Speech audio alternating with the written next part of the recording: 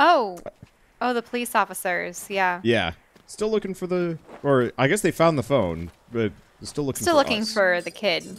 Okay. So I think for today, let's just try and finish off this area, if we can. Because I think we Look at all finished of off... these water containers. Which ones? Oh. Oh, Yeah. it's just... The drakes are thirsty. They replaced all the wells, so... We kind of had to. Hoosling is the one you definitely want to level up. Yeah. Because they have regenerate. Yeah, so we need to find quartz. Quartz. Now, we were going to go to the... So do we still have stuff on the other islands? we do. Oh, there's still Lonesome- infestations on the Yeah, Lonesome Hills. And Green Yeah. Orchards. Yeah, I just connected all of them, and then went to the very end. Okay. I didn't actually bother to clear them out. Let's see, is this game based on something? Kind of loosely based on the Salem witch trials, sort of.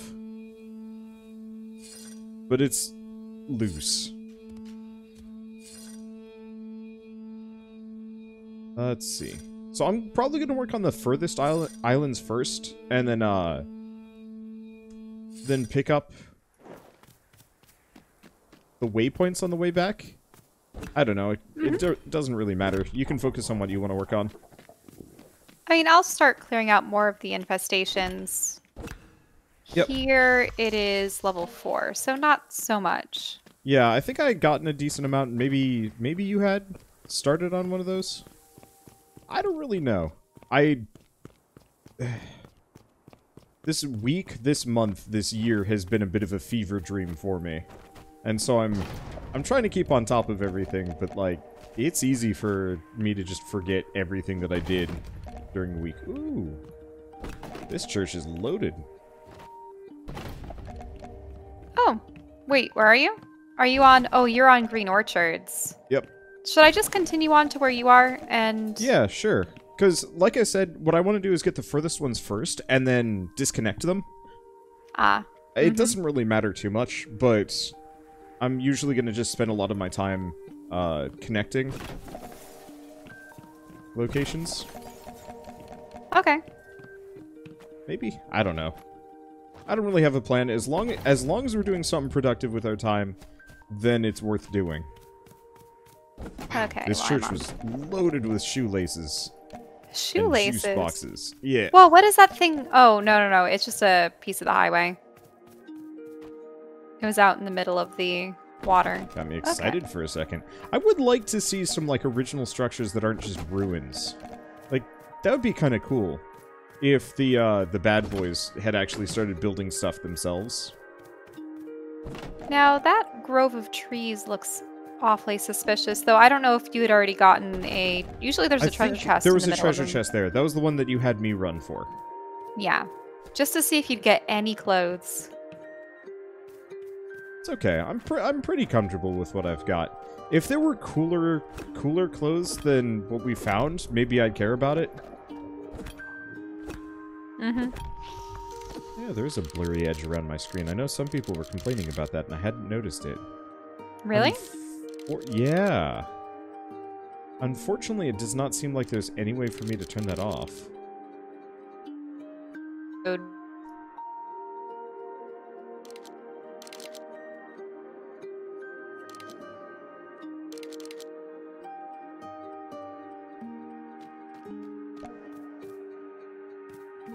Yeah? Shelly Moon has left the hollow? Carl, can you hear Yeah. me? Yes, I can. It booted me out. Okay. You should just be able to join off of Steam. Really? I don't think I can. Pretty sure you can. Give it a shot. No, I can't. You're gonna have to invite me again. Alright, let's see. Invite to lobby.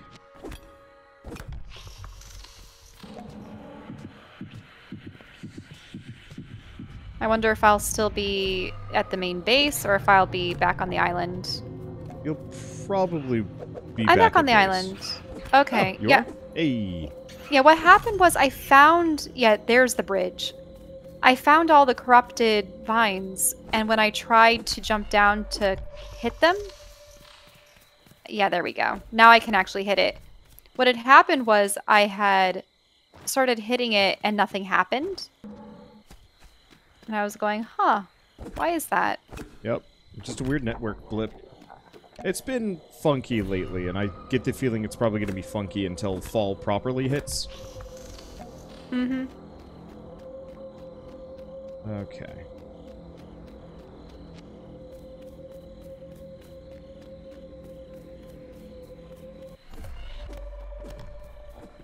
Island Hey! cleared.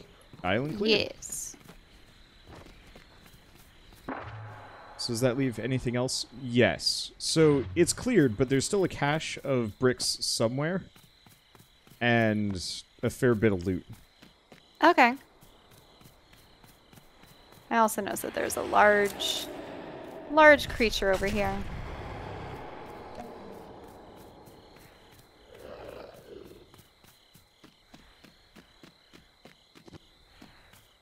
Let's see. Keep an eye out for a truck, by the way. There should be one here. Okay.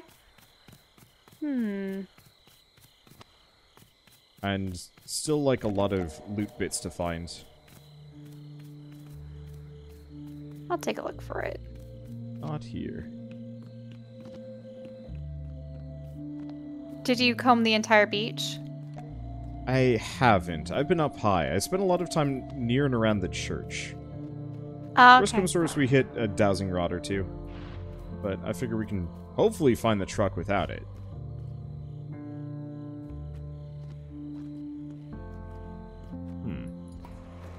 Uh-oh. Uh-oh. Uh-oh. Uh-oh. Uh-oh. You okay? Oh, I died. Can you get me? Sure.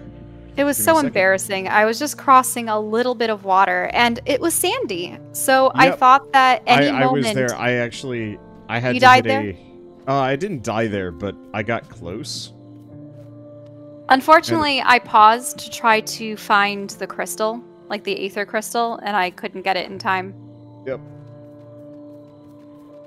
Because what I was looking for is I wanted to see if there was anything... Like, you see this stream system that's cuts through the island? Yeah. I didn't know hate if it down was there. hiding. I was down there. I didn't see it here. No, it's okay. I got some dowsing rods. Okay, there's a chest to your right. A chest down below. Oh, that's interesting. When you use the dowsing rod, I could very briefly see things. Yeah. Yeah, it's just a ping.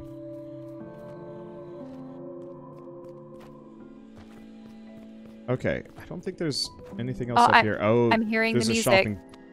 Yeah, I see it.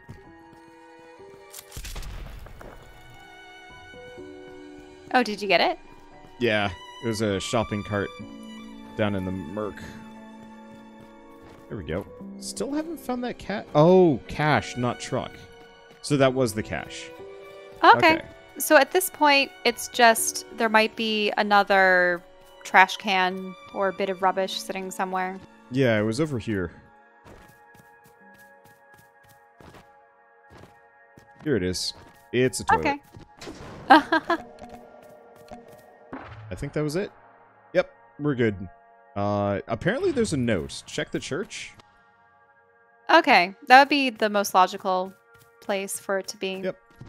I don't know if it'll be Masons or if it will be House, but we can look. Yeah. Hey, thank you Ouija board for the 27-month resub. Whack. What? Also, Wander, did you take yesterday off because Craftopia broke you so hard? I just need days off from time to time. This year has been bad, and so I've been trying to take some more mental health days. Just to sit down and kind of focus on what I need to. Let's see. Note on the pulpit? No. It might be outside. I can't break the windows. Yeah. I'm not seeing it on the exterior of this side of the church. No. Hmm. I'm not seeing it anywhere there. I don't know where it'd be. I'm gonna check every single pew. Nope. Maybe on the other side of this door? No. if I were... Can you push these doors? No, it's not on the other side of that door. Yeah, they're not interactable. What other structures are there, I really? don't think there are. Because there's these poles, these light poles. I don't know if... And I don't believe there's a way to get on top of the church? Because it would be cool to be able to get up into the steeple. Yeah, unfortunately, I don't think we can build here. Yeah. So it would have to be on a bridge, or sometimes it's on stone walls. Yeah, I haven't seen any of those, though. So there is a note here? It said there was a note on the map. One note. You're right. There's a pier out here.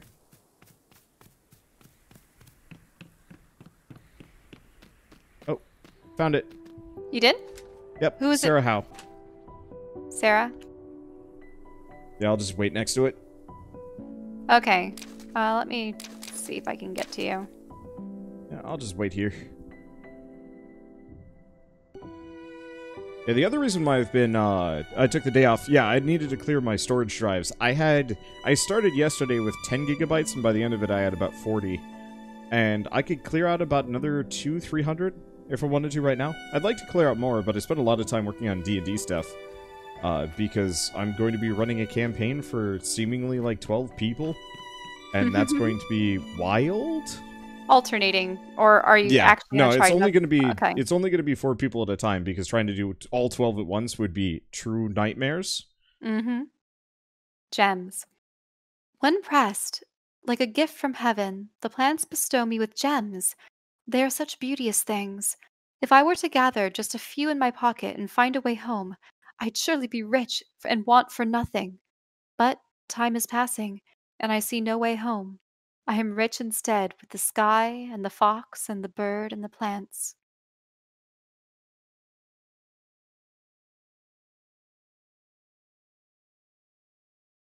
Okay, so at this point you want to go back to the lonesome hills. Unfortunately, I might get a little distracted here and there because all of the players, like all of the Wholesomeverse, are talking D&D today. And I want to keep mildly apprised of it, so I don't have like a 500 million chat messages to pour through like in 6 hours when I'm done streaming. Yeah, but you shouldn't be looking at that while we're streaming. Oh no, I'll just peace out a little bit here and there.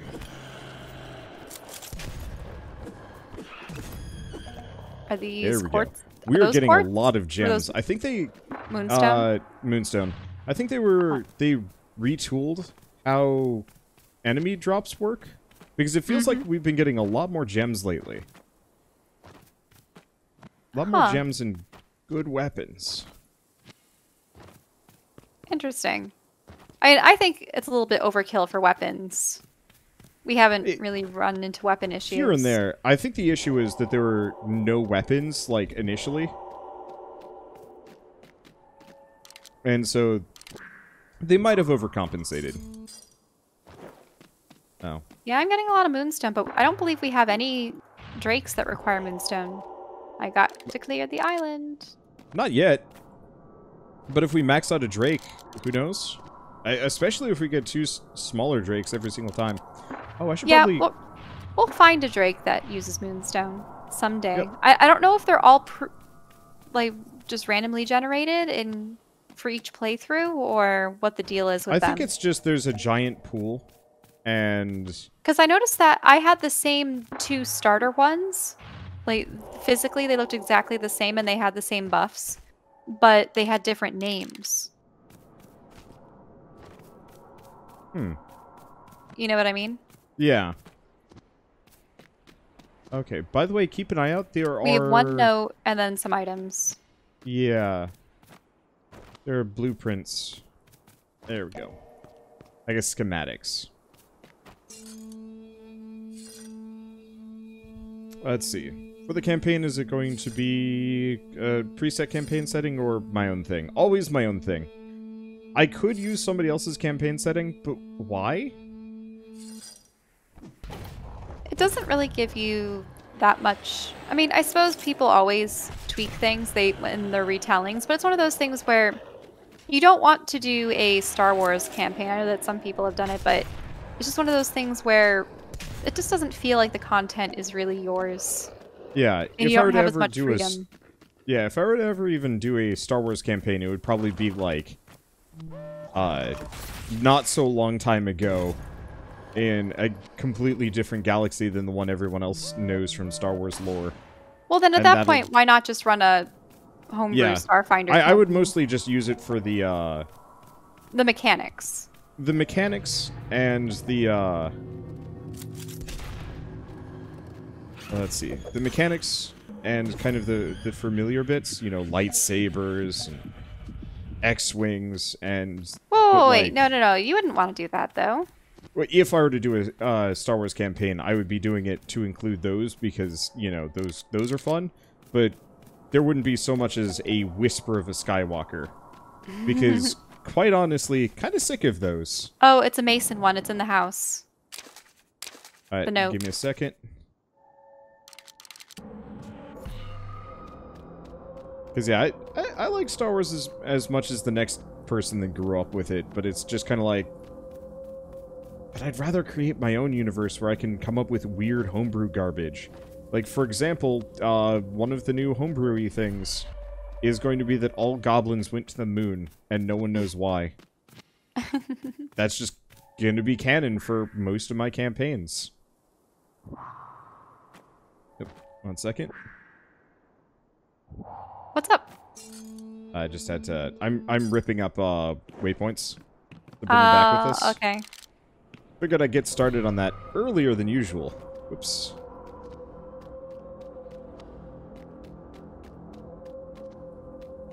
I like the way the person painted this house. It's a nice lilac purple on the inside. It reminds me of my bedroom back home.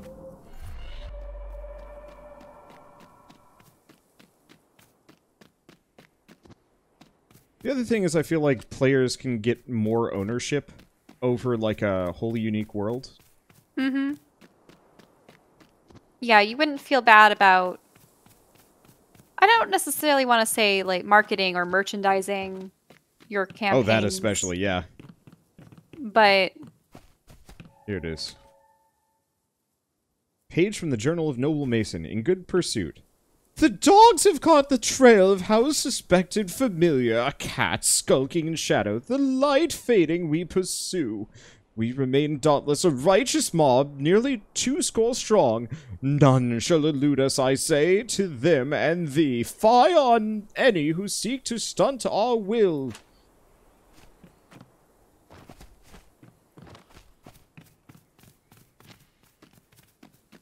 Translation for that line is, you know, curse we those are righteous. who... Well, yeah. no. It's just curse those who try to stop us. Yep. To stunt our will. That's what it meant. Okay. There's still a schematic, by the way, over to the left, if you want to grab it. A schematic? Where? Yep. Check the map. Because schematics are actually marked on the map, which is super nice. Oh, I see. It's a little sheet of paper. It was a little confusing. Yeah, they're hard to spot, but we need them bad. Because we're starting to get some pretty expensive blueprints here. Wait, I don't see it anymore. It's further out. Or is it not on the map? Let's see. You always get imposter syndrome when I look at pre-made stuff. Do you get that? Oh, I found it. Like, hearing about a pre-made or other world makes me feel like everything I write is terrible. Well, that's not imposters. Is that? I guess that's kind of imposter syndrome. Imposter syndrome is like, I don't feel like I belong here. So, like, for me, imposter syndrome is like, I don't actually feel like... Let's go say that you go to a PAX convention and you're in a room with a bunch of YouTubers, but you don't feel... Yeah, it would be like if you were somehow on a panel with Critical Role talking about, you know, running a D&D campaign in your own world, and everybody's looking at you like you're an expert. And you're like, I'm just a guy. What? Chances are what you mean is feelings of inadequacy. I realize I'm being terribly pedantic here, and I shouldn't be. Well, and the other thing to put into context is with pre-established universes, people spent years embellishing upon them, decades embellishing upon them. And some of them have had hundreds of people contribute to it. So not only that, they've had hundreds of people contributing to them, but they've had their whole life. You should hop off this island, by the way, because I'm disconnecting it. Yep, I am. Oh, wait. I'm actually heading back to the main base. There's a shoelace. Screw it. We don't need shoelaces. Yeah, we don't need shoelaces. But the easiest way I can say to get around that is if you are feeling inadequate looking at pre-made stuff, stop looking at pre-made stuff. At least until you feel more confident in yourself. I mean, Read realistically, yeah, instead. But the other thing too is, if you're world building, and I love world building, it's one of my favorite things to contemplate. Like, and the thing is, you can pretty much, when you make homebrew campaigns, ooh, I can give crystals to this guy. I'll obtain their gift first. I don't know which one you want to give crystals to. But the thing, with the exception of the healing one, I don't really have any strict preferences. Ah, okay. Yeah, the thing about world building is pretty much for every homebrew campaign, especially with things like D&D and such, really all you need to do is figure out what you want the aesthetic of your world to be. Do you want it to be, you know, a high fantasy? Do you want it to be low fantasy? Do you want there to be some magitech in there? Do you want it to be sort of steampunky or even sort of gothic horror? There are genres, but then the thing too is you have to figure out, okay, what races will there be in the world? So if you're doing the gothic horror genre, you'd probably want there to be... You're describing how to put together a world, though. And okay. I think the question is more of, how do you feel like you did fine? But I thought that the reason why someone feels bad about doing the homebrew is that they don't have an exciting or established world to build off of. And I'm saying that there are ways to I guess that's build a fair point. A world that can rival the pre-existing ones. The only thing that the pre-existing ones have on top of a world that you create is familiarity. Yeah, at the same time, I guess I would truly say it doesn't matter even what your world is. That you know, have to there are so many, craft a good story. Yeah, there are so many unique worlds out there, but the best fantasy media I have ever read and experienced was some of the most generic, tropey nonsense, but it handled it well because it was self-aware.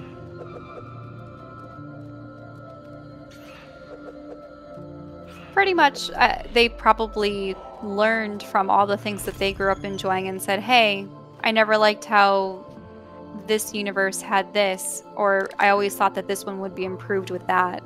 Mm-hmm. And especially for like a tabletop campaign where you're playing with other people. Oh, shoot, we have a raid in a minute and a half. Yep, that's why I'm here. I am Okay. at the base. But so, especially for like a tabletop campaign with your friends, it's sometimes more fun to like take those tropes, those things that seem so badass and epic, and then lampoon them a little bit, play with it, screw around. You know, what if some terrible tragedy had happened and a magic spell gone awry deleted all gnomes from existence? Like, What? all of a sudden... Just gnomes? What? Yeah. And, like, all of a sudden, that takes your kind of standard, boring fantasy realm and gives it a really odd twist. You know, how could this happen? Why did this happen? How the heck did this happen? And suddenly, it's a lot more interesting. And so... It'd be really weird if there was a a story or a world where using magic slowly kills you over time. Well, that's dark, but that's not uncommon. Like, that's actually one of the main-ish things behind Rastlin from Dragonlance, is that, like, he was slowly dying because of, either his weak constitution or his magic or both. I don't exactly remember. Mm-hmm. But, like, you can have a painfully generic world as long as you're willing to play with how it works. Or not even that. Just, like, sometimes super generic tropey stuff is actually really fun. Let's see. What's a good example of really generic tropey fantasy that I can't get enough of? Now, I mean, honestly, I could make someone into an elder. Oh, never mind. Yeah, bad timing. Is battle time. Honestly, we were watching Clash of the Titans last night, and it was objectively kind of bad. It wasn't a good movie. Whoops. Well, goodbye, Uber Tree.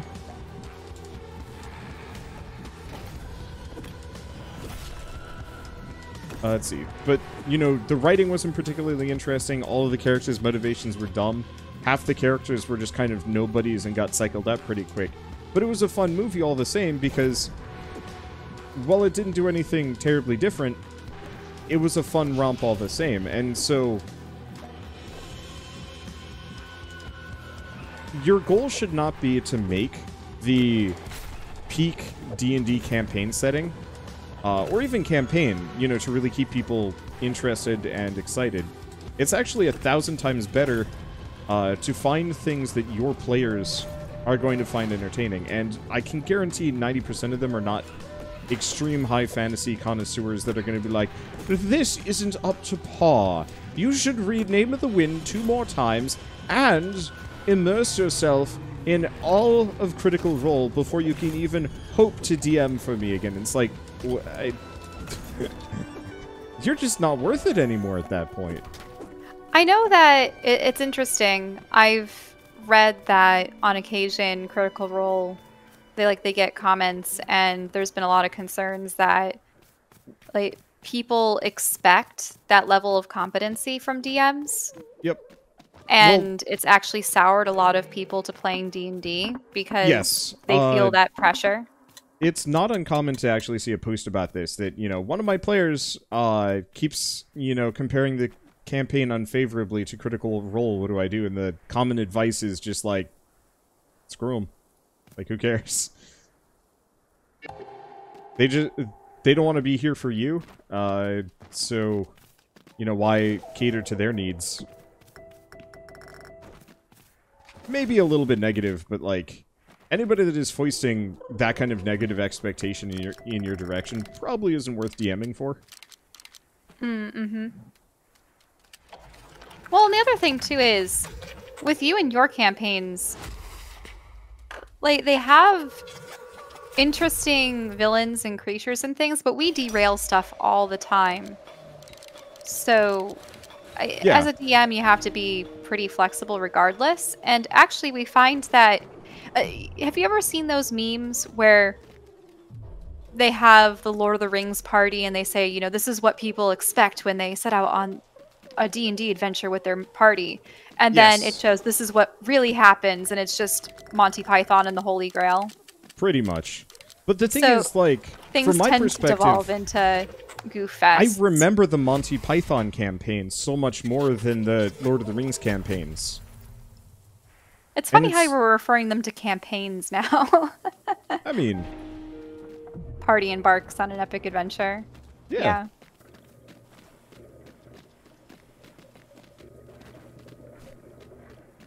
Okay. Nepor. Oh. Tula is the 30% shop discount. We want to buff him, don't we? Yeah. I mean, don't worry about it too much. But yeah, that one's really good.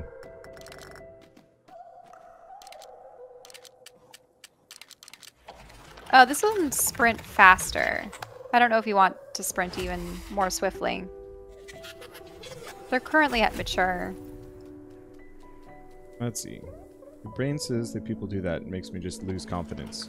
The only other thing I could really say is... Wait, what about losing confidence? Just, you know, in the quality of the campaign and your ability to make something decent. Oh, hey, we're up to stone walls. That's nice. Oh, whoops. Hey, buff slot unlocked. Yes, Garpling. Obtain buff. Buff me. Oh. There we go. Oh, buff. Yeah, 20%. I really like the colorations on this guy. 20% melee damage. Seems worth it.